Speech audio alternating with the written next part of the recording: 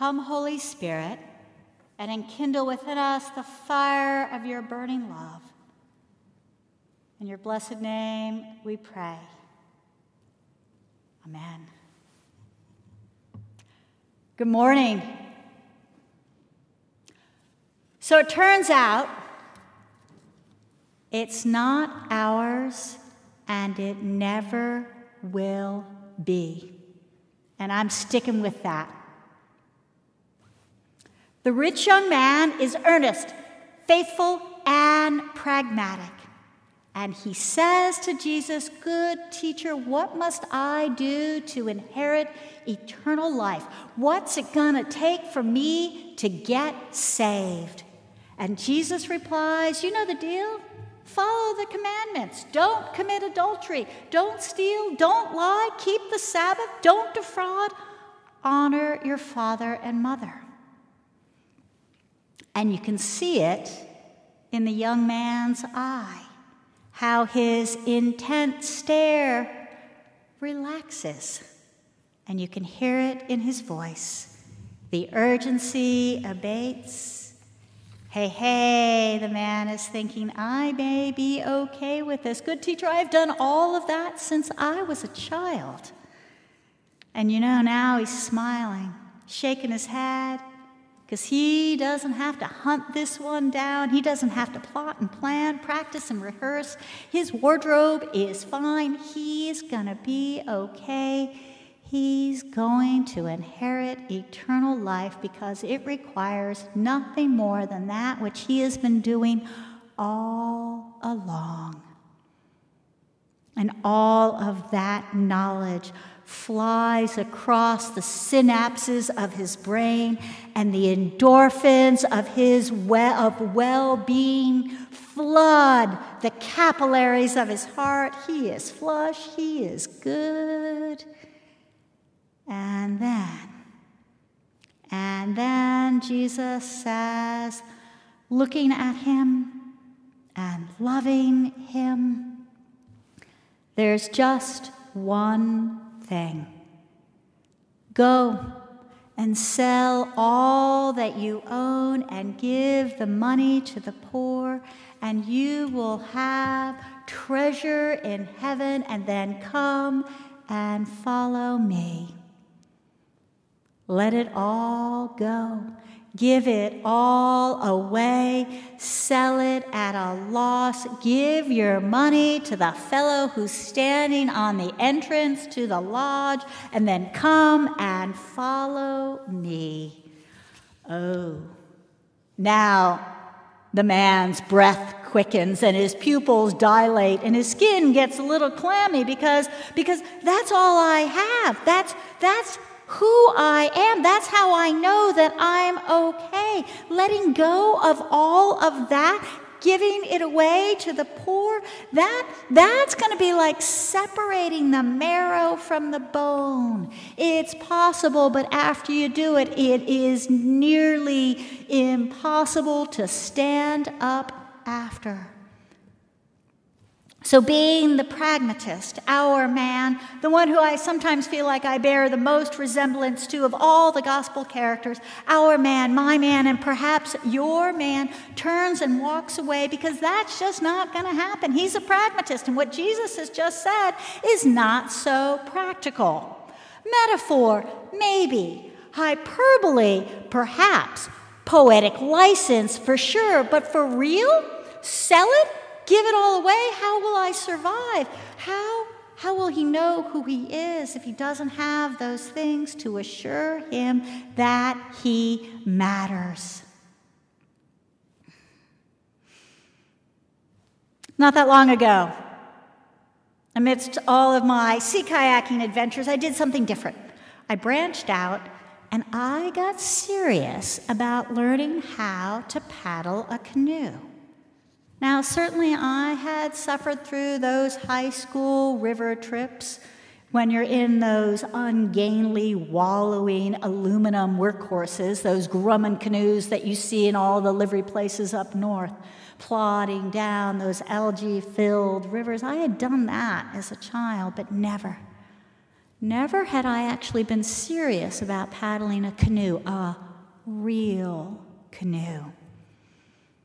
But because the British Canoe Union, one of the certifying bodies that holds the licenses for my sea kayaking instructor certifications, pretty much decreed that if you were going to keep being a sea kayaker instructor, you had to be a canoe coach.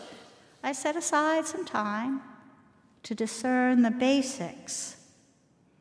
And a dear, dear friend of mine who lives up north near Maple City, Empire area, is an amazing canoeist. So I gave him a call. And I asked him if he would teach me some of his skills. He said sure, and so for 4 wonderful days, a few summers ago, he came home early from work every afternoon. And for 4 or 5 hours each evening, he took me paddling. And we were each in our own canoe, solo, side by side in these beautiful wooden wonders that he had built.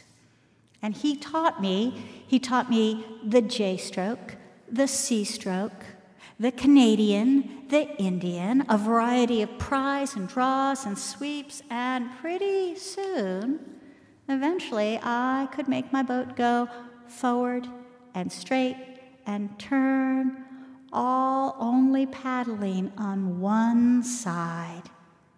And quietly, we would make our way around some of those small lakes up there, and the zen of paddling would fill my body. Now, on our last day, we changed venues and we went on a slow-moving river that was narrow with many bends and turns. And as we unloaded our boats and carried them on our shoulders to the water's edge, we saw a Canadian goose that looked to be ill, kind of perched to the side. And it didn't move at all when we walked past it with the canoes. But then, when we pushed our boats into the stream, the goose honked, flapped its wings, and got into the river right behind our boats. And off we went, slowly paddling down the river around the corners and into the lily pads. Well, actually, I went into the lily pads. Dick just went around the corners, and the goose followed. For an hour and a half, the goose followed us, pausing when we paused, waiting patiently when I needed to back up because I had gotten myself stuck in the weeds, sitting behind me, giving me a wide berth because it was clear to both of us that I was something of a menace in the water with that boat. But then when we reached our midpoint, and Dick and I just sat in the river having our lunch next to each other, our goose, because I had begun to think of it as our goose, as we ate our sandwiches, it sat between us, periodically duck diving to get any minnows that were going by. It stayed with us. And then after we'd all eaten, we turned around and we headed back upstream. Dick and me and our goose. Now this time, because we were going upstream, Dick and I were able to paddle faster than the goose was able to keep up. And at one point, we went around a bend in the river, and we were out of its eyesight, and it squawked and honked loudly, and it flapped its wings, and it took to the air, and it flew over the bend, and then it came skidding in right behind us, shaking its bill as if to say, "Hey, I couldn't see you anymore. Don't get too far away." And all the while, Dick and I kept marveling, because neither one of us had ever seen anything like this before. And for another hour and a half, it followed us back to the start, paddling along, always staying about 4 feet behind us. And when we landed, it climbed back up on shore and resumed the perch where it had been when we arrived. Now, meanwhile, I'd been thinking, and I realized, Dick has a farm. And on the farm, he's got a horse and a pony and a mule and goats and more to the point, 17 ducks. And I said, Dick, we have to take the goose home with us. The goose likes us. It needs us. What's it going to do without us? I have a towel. We have a towel in the truck. I can just wrap it in the towel, and then I can hold it in the truck as we drive home. And then it could be in the pen with the ducks, and it would be there, and we'd know where it was. And Dick, who is much smarter than I am, just said, Bonnie, I am not taking a wild goose home in the cab of my truck. If it wants to come visit, it can fly behind us and find us there. And then it came to me.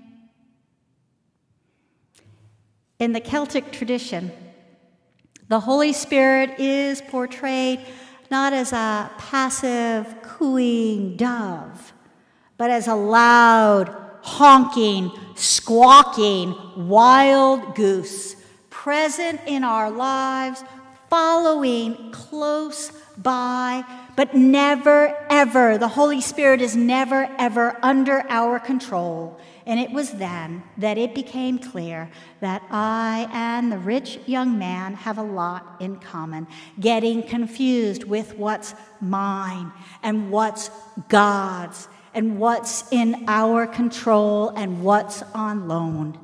And what I think I, and perhaps you and the rich young man need to know is it's not ours.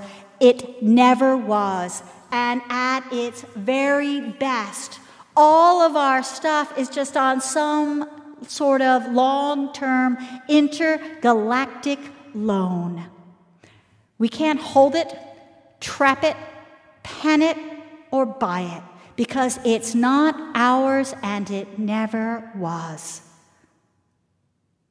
But God, like that honking goose, diligently paddling after us, keeping watch after us, is there and always will be. And that's it.